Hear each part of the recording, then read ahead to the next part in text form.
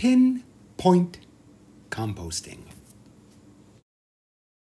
Alright folks, this is another video on pinpoint composting. This was the stuff I took my pile apart yesterday to see what it looked like. It was around 8 weeks old of very long lasting high heat. So I sifted about a 55-gallon drum. I took some, there was another 6-gallon bucket that I took, and I put it in some of my containers that needed some duff in it. And the rest of it I put back into this little pile, and I call it pinpoint composting because this is 2 by 2, 3 feet high, this particular one, and this one is about 4 feet, and this one's about 3.5, and then there's dog crate down at the end, which has nothing in it at this stage of the game. But so I put the stuff back, and look at, I'm back up to high heat. I added no moisture in it. It looked dried out when I saw it yesterday, but I added no moisture to this one. It did rain last night, not much, and I don't think this container got too much rain in it. But look at, I'm right back up to high heat again.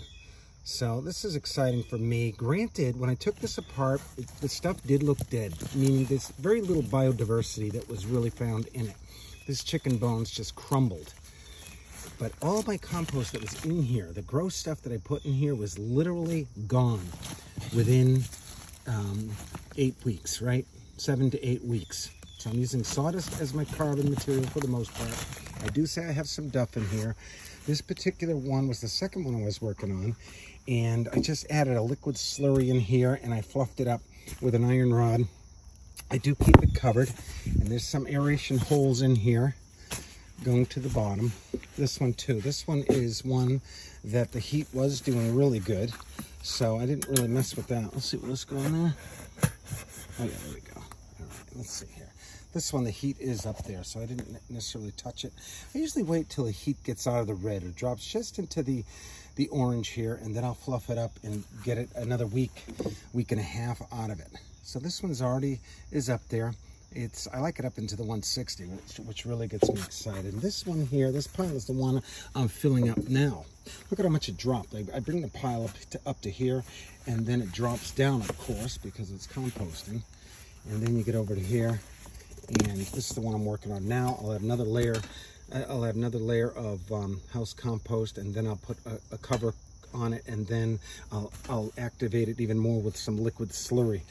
So the slurry I'm finding is just as important as the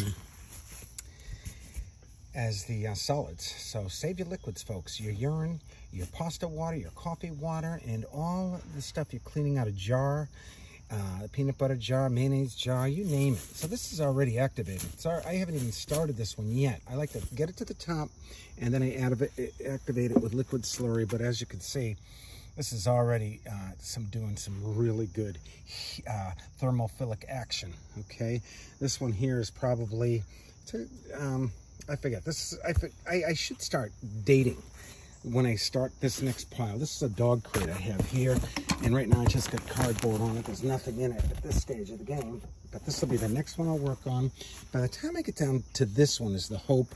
When I get to this one, this first one and second one will be ready to add to the next phase, which will be into my grow towers that look very similar to these here. So this is just a quick update on pinpoint composting. You know, we talked about my CBCB, carbon-based composting, which was a bunch of carbon with liquid as my nitrogen, that I was so excited about the heat I was getting there. I'm finding out now that these piles are so much easier to manage when they're in little like this, and I can fit more in here. 4 of these equals one big bin of mine that kind of takes up more room. This way I can add it to the side of my yard, and I could keep going on if I didn't have so much other stuff there. So that's all I have for now. But this went back up. So this one, I guess, when I just took it apart because I was just trying to see what it looked like. And this is what all that gross stuff looks like. So in 8 weeks, you can still get some more thermophilic action out of it. 2 months. I think we can go 3 months. I think we can get through the winter.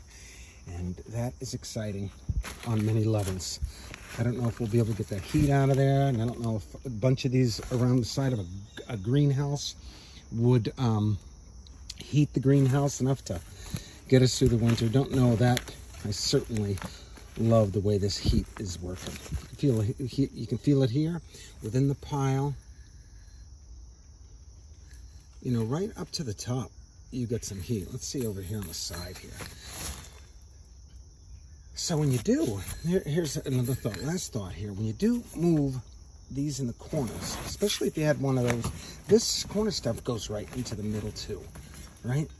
So I've already taken a lot out of this, but since I fluffed it up more. Anyway, pinpoint composting, I'm going to call this. If anybody's already doing this, let me know. I'm finding everything I think is original isn't necessarily original. And a lot of people aren't as excited about the heat as I am because it kills the biodiversity. But in my personal opinion, that biodiversity will come back when the reds are added and you add this to your worm castings after the thermophilic stage is completely over. Like here, like again, this is part of that same pile we were just looking at. And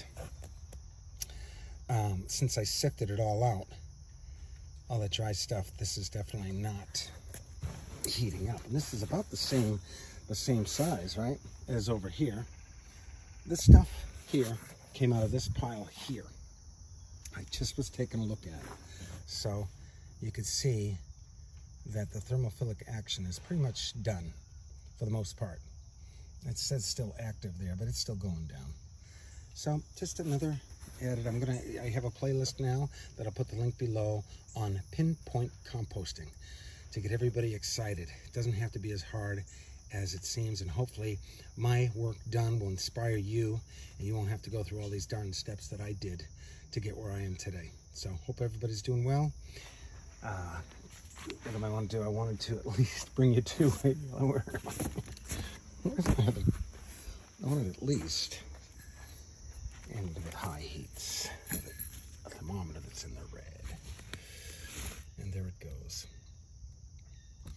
We will most certainly heal this planet one urban farmer at a time.